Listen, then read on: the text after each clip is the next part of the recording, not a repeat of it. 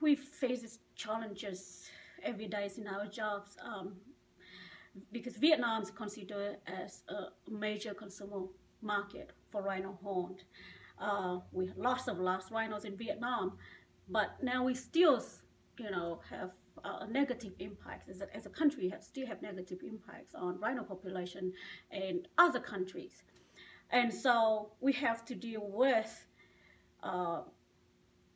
criminal network that try to smuggle rhino horns from African countries into Vietnam. So we have to deal with the criminal aspects. And these criminal networks usually led by very powerful, wealthy, rich people, and they keep their hand clean. And so we have been working very hard, partner with our governments, law enforcement authority in Vietnam, in other country, try to eliminate this network and the kingpin and key figure of this network. But it has been very challenging because, like I said, they keep their hand clean, and only soldiers, and mules have been arrested.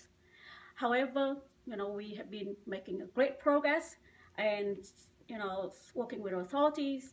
In the last few years, a lot of shipments coming into Vietnam has been intercepted, and more recently, one of the leader of the major rhino horn tiger trade network has been arrested and has been in jail, and he being prosecuted right now as we speak.